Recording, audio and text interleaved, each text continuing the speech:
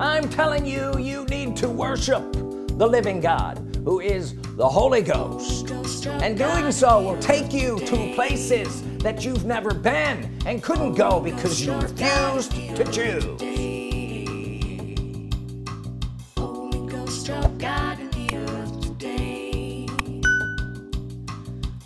The Holy Ghost is God in the earth today, and you walk with him by saying words. My name is Andrew Hemstrought. Thank you for joining us. If this is your first time here, make sure you subscribe. If this isn't your first time here and these messages are blessing you, then consider becoming a partner with us. Joshua chapter 24 and verse 15, and if it seem evil unto you to serve the Lord. Isn't that funny? You know, and I was looking that up because it struck me as funny, and it means not easy. If it seems not easy for you to serve the Lord, meaning it's a difficult thing, right? Because we think, why would it seem evil to serve the Lord? We'll get into that in a little bit, because some of the things I'm going to say tonight people would think is literally evil. Anyway, so we read it again. And if it seem evil unto you to serve the Lord, choose you this day whom you will serve. Say whom. Whom. So there has to be a whom that you're going to serve, and it's your choice. Say, it's my choice. My choice. Which also means it's your will that you have to use to go here. So you have to be willing. And then you choose. Well, I have chosen a way to go, and I have chosen a Lord to serve. Is that okay? Yeah. Is that scriptural? Yeah. Yes. I've chosen to go this way. I have chosen to go this way, and you can follow me or not. That's up to you. That's your choice. Can you see this? I'm not forcing you to do anything. God's not even forcing you to do anything. He's saying you make the choice, you use your will, you either go this way or you don't. Choose you this day whom you will serve. And serve, many times you can see it translated worship in other places. Choose you this day whom you will worship. Worship is a form of service. If it seem evil, it's not. We're talking about serving the Lord, right? And he goes on to say, but as for me and my house, we will serve the Lord. So he made the choice. He says, I'm going here. Say, I'm going here. And you have to make a choice to do it whether anybody else does or not, right? Because he's giving people the choice. Many people are not going to go here. Deuteronomy chapter 30 verse 19, I call heaven and earth to record this day against you. Earth. When the Bible talks about the earth, your ears ought to perk up, because that's where you live. Yeah. So he's calling heaven and earth to record this day against you, that I have set before you life and death, blessing and cursing. Where? In the earth. There's life and death in the earth. Is this too difficult? No. Blessing and cursing where? In the earth. In the earth. Then he's going to give you a choice. Therefore, choose life. Choose blessing, that both thou and thy seed may live. So again, it's up to you. Stop choosing the curse. You choose whom you will serve, and then you choose the life. Say, I choose the life. I choose the life. Suppose we learned about the Lord being the living God. What would a living God give to you if you worshiped him and served him? Life. Life. Very good. Come to the front, have a seat. You're supposed to choose this. I like how he gives you the answer. I set before you life and death, blessing and cursing. Psst, choose life. He gives you the answer. Open book.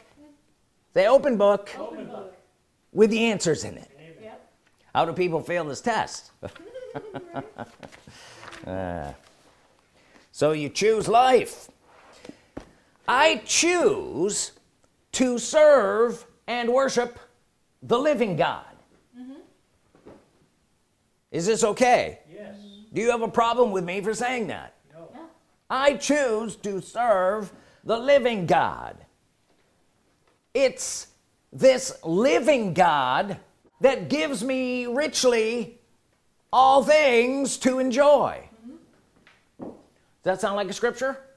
1 Timothy chapter 6 verse 17, charge them that are rich in this world that they be not high-minded nor trust in uncertain riches, but trust in the living God who, say the living God who? The living God who? The living God who? The living God who gives us richly all things to enjoy. Who are you supposed to trust in? The living God who gives you richly all things to enjoy. He's a who. The living God is a who. Do you suppose it makes a difference to know who the living God is? Yes. Because you're going to worship him and you're going to serve him, and life and blessing is going to come out of that. Worshiping and serving him. Say worshiping, and serving him. All things, living God gives us richly, and it matters who he is, and it matters that you know who he is. Choose you this day whom you will serve. See, I'm not off my message. We're choosing to serve him. 2 Chronicles 16:9, the eyes of the Lord run to and fro throughout the whole earth to show himself strong on behalf of those whose hearts are perfect towards him. Would it matter that you know who he is? Well, his eyes were looking out in the earth. I happen to have eyes, and I can look out to and fro in the earth. Well, I have news for you. There's only one God that you can look out in the earth and find and see, and his name is the Holy Ghost.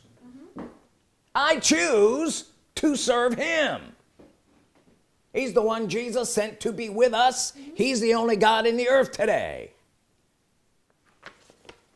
Say, I choose him. I choose him. You know, a lot of people don't choose him. A lot of people choose a religious idea to worship and serve rather than the living God. Say the living God. The living God. Say the living God. The living God. Say the living God. The living God. Shouldn't you serve and worship the living God? There's benefits. All things richly to enjoy. I choose to serve and worship the living God. 2 Corinthians chapter 6 verse 16. For you are the temple of the living God. Say, I am the temple of the living God. 1 Corinthians chapter 6 verse 19. What? Know you not that your body is the temple of the Holy Ghost? 2 Corinthians 6:16 said, you're the temple of the living God. Here it says, the temple of the Holy Ghost. Who's the living God? The Holy Ghost. The Holy Ghost. The Holy Ghost is the living God in the earth today. Verse 20, therefore glorify God in your body. Who did he say was God in your body? The Holy Ghost. He's the living God in your body and in your spirit, which are God's. You are supposed to glorify the God that's in your body. Now, you're a temple.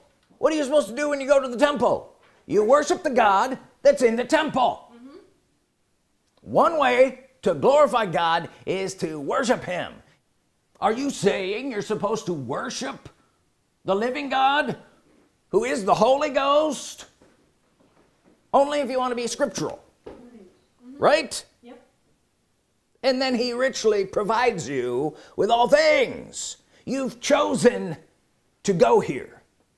Say, I've chosen to go here. I've chosen to go here. And see, you have to make this choice because in a way it seems evil to some people. Have you experienced this? You tell them I worship the Holy Ghost and they're like, oh, that seems evil, but I choose to go here. Say, I choose to go here. I choose to go here. And I'm sorry, these things don't exist in Christianity. You might think they do, but they don't. Even though it's thoroughly scriptural. I've been in Christian circles for 40 some years. Most of that time I've been in the ministry. And not once, not one single time did anyone ever tell me that I should worship the Holy Ghost. Not one time. They couldn't go here. But I'm telling you to. I'm telling you, you need to worship the living God, who is the Holy Ghost. And doing so will take you to places that you've never been and couldn't go because you refused to choose. Use the words, I worship you, Holy Ghost. Seems evil to some. I mean, it's because your mind has been twisted to not think or go that way. Use these words, I worship you, Holy Ghost. And when you do, you enter into a room where he is God, where he is the living God in the earth today, and will do things for you. He's the Spirit Lord. He's the living God. 2 Corinthians chapter 3 verse 17 says, now the Lord is that Spirit. When's now? Right now the Lord is that Spirit. And where the Spirit of the Lord is, or where the Spirit is Lord, there is liberty. A kind of liberty, a kind of freedom that you can't know and you can't have unless you know that he is Lord, the Spirit Lord. Luke chapter 4 verse 8 says, thou shalt worship the Lord thy God and him only serve. Thou shalt worship the Lord thy God and him only shalt thou serve. 2 Corinthians 3:17 says, now the Lord is that Spirit. Thou shalt worship the Lord thy God and him only serve. Now the Lord is that Spirit. Thou shalt worship the Lord thy God and him only serve. Now the Lord thy God is that Spirit. Thou shalt worship the Lord thy God and him only serve. Now the Lord is that Spirit. Are you getting this? I could probably just keep saying that for like an hour till people got mad at me, but you have to get it. And once you get it, you enter into a place and a room, as I say, that you weren't in before. You didn't even know who the Lord your God was, let alone could you serve him. You weren't worshiping him, you couldn't serve him. You weren't worshiping him, you couldn't serve him. Well, I speak from this room and it's different. You know when you enter into a different room, right? Some say they are willing to change but are not. Some say they've entered into this room but haven't. But it's to you that I speak, you who have entered into this room by worshiping the Holy Ghost as God, you who have chosen to come in here. Say chosen. Chosen. You who have entered, I speak to. You have been accepted. You have been approved. You have his attention. Now what? Good question. Now what? You have his attention. You're in this room. You've been approved. you've chosen to worship the living God. Now that you're here, you choose life, you choose blessing by the words you say. By the words you say. Say, by the words I say. By the words I say. The Holy Ghost is God in the earth today, and you walk with him by saying words. This is something that dawns on people over time. I've had people in this room worshiping the Holy Ghost for a year or so, and then all of a sudden they finally get it, that this is how I walk with God, is by saying words. I've gone over this and over, and you have to go over it so many times before it dawns on people. They finally go, oh, I get it. The problem is people are listening to all other kinds of things besides this, and when I speak to them from this room, they aren't quite getting it yet because their mind is so filled with all of these other things that frankly isn't in this room. Well, you don't always get it at first, and that's why I keep at it, and I keep at it, and I keep at it. Believe me, you want it this way. This is how it's supposed to work. This is how you walk with God. This is the way of the Holy Ghost worshiper. Say, this is the way, of the Holy Ghost, worshiper. Who's that? You are that. Some may say that the Holy Ghost is God. I've heard it. Some say the Holy Ghost is God and that he's even in the earth. He's the only part of the Godhead in the earth today, but they stop short of worshiping him. Shame on you. If he's God and he's in the earth, you should worship God. But they've stopped short, so they haven't entered the room. But now take the next step and choose. Say choose. To enter into this room by worshiping him. Some may even tentatively worship him, looking for lightning bolts to make sure you know that it's not evil, but have not learned yet to walk with him by saying words. But you are not like other people. You know him as God. You do worship him, and you do walk with him by saying words. When you speak in agreement with his word, and predominantly I'm talking about saying a promise of God, when you speak that promise of God out your mouth, you are literally calling for and asking for change.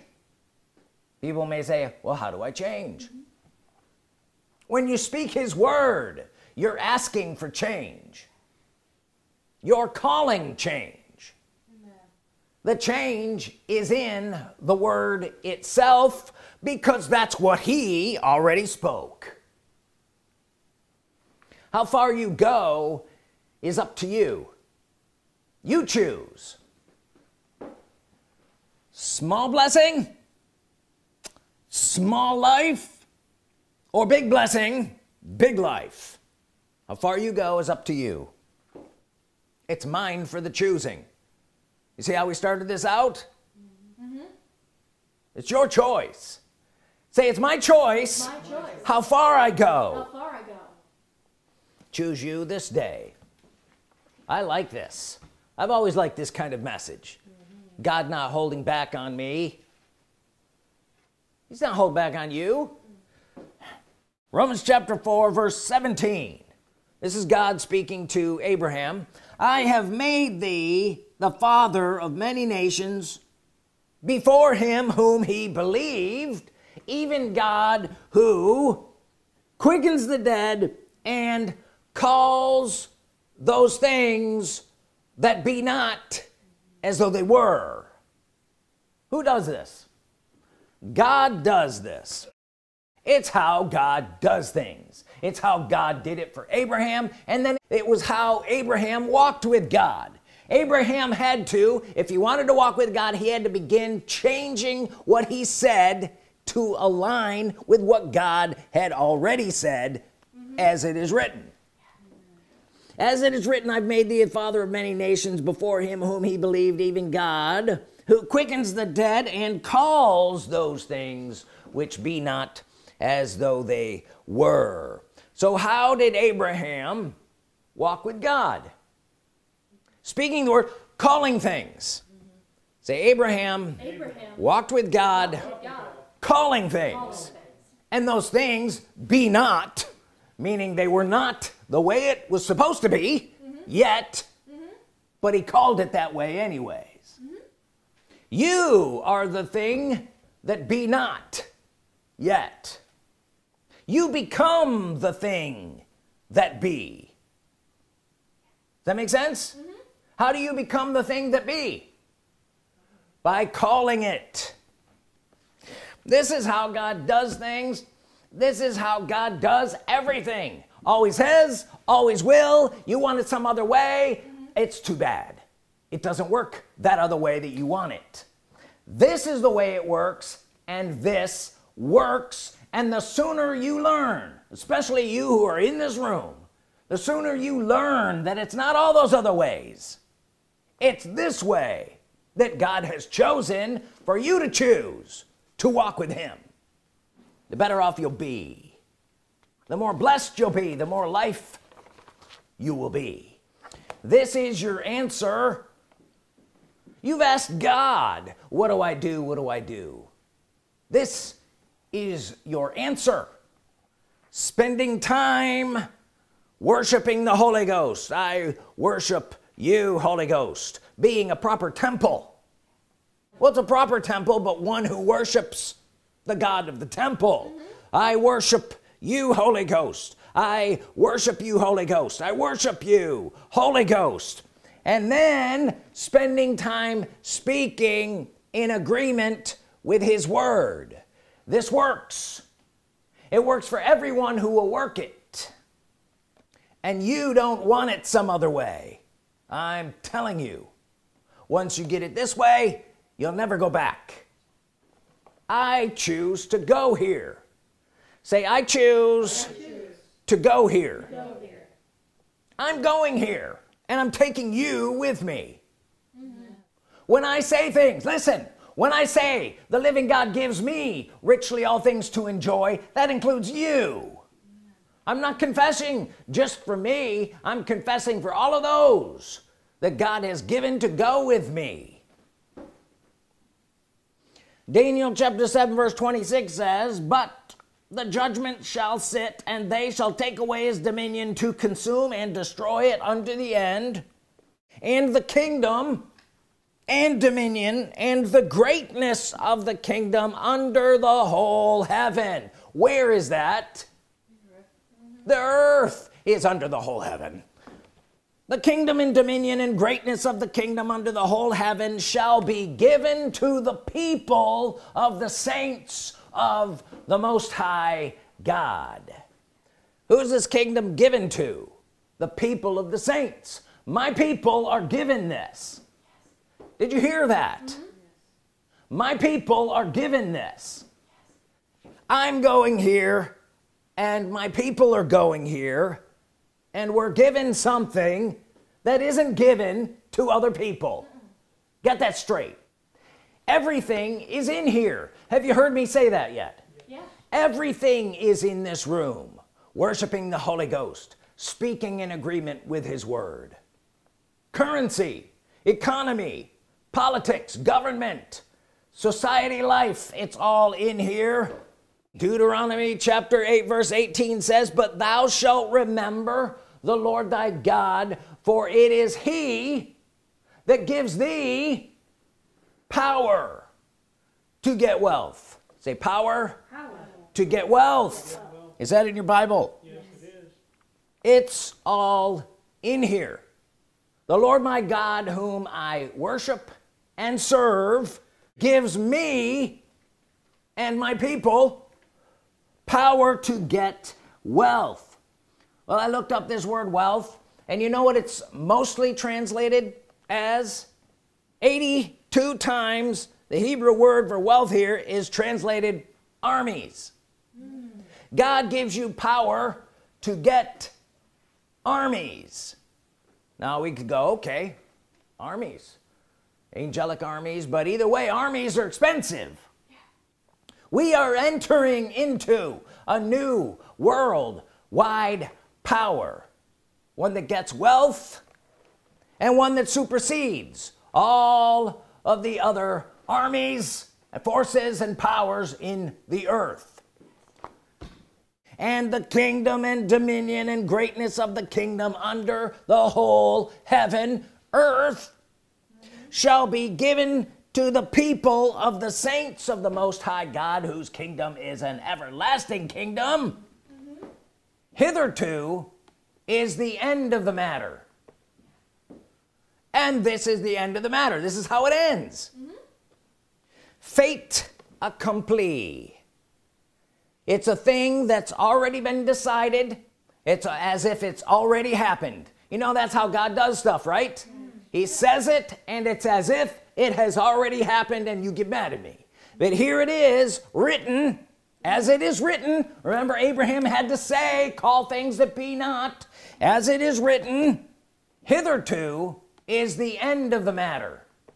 Fait accompli, a thing that's already been decided, as if it's already happened, before those affected ever hear about it, leaving them no option but to accept it. Did God leave any option here? No. He did not. It's a fate that's already been accomplished. Listen to me. There is a total conversion coming, a spiritual currency beginning to form and take place, like you might exchange a ruble for a US dollar. Complete conversion. Say complete conversion. Complete conversion. Or you might exchange a USD, a US dollar, for something else. I hope you can hear this. I realize it is a lot more than people are willing to hear yet, but we must go here.